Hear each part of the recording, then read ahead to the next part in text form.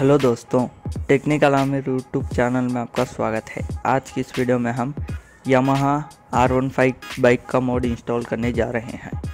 Video पसंद आएगी तो लाइक करें। चलो इस वीडियो को स्टार्ट करते हैं। डिस्क्रिप्शन में लिंक दिया हुआ है, वहां से आप डायरेक्ट डाउनलोड कर सकते हो। डाउनलोड करने के बाद आपको ऐसा दिखाई देगा। इसको एक्सट्रैक्ट कीजिए। एक्सट्रैक्ट करने के बाद GTA5 मेन फोल्डर को ओपन कीजिए।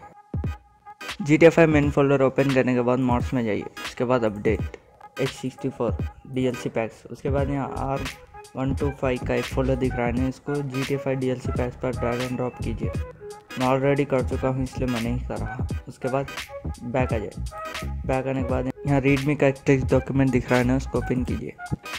ओपन करने के बाद नीचे आ जाइए। नीचे आने के बाद यहाँ item DLC PACS R125 item दिख रहा है ना, उसको कॉपी कीजिए।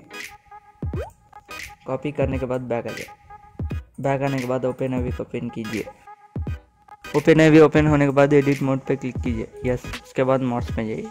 उसके बाद अपडेट RPF कॉमन डाटा। उसके बाद नीचे आ जाइए। नीचे आने के बाद यहाँ DLC लिस्ट XML का टेक्स्ट दिख रहा है ना, इसको राइट क्लिक कीजिए। राइट क्लिक करने के बाद एडिट में जाइए। एडिट में जाने के बाद नीचे आ जाइए। कॉपी किया हुआ टेक्स्ट को पेस्ट कीजिए। मैं ऑलरेडी कर चुका हूँ इसलिए मैं नहीं कर रहा। उसके बाद सेव कीजिए। बस दोस्तों, इतना ही आपको करने का। चलो GTA5 ओपन करते हैं। तो दोस्तों, GTA5 ओपन करने के बाद आप कौन सा भी ट्रेनर यूज़ कर सकते हो। यहाँ आपको मैनुअली टाइप करना होगा। आपको टाइप करना होगा YZFR125। एंटर कीजिए। तो दोस्तों, आप देख सकते हो यामाहा R15 आ चुकी है।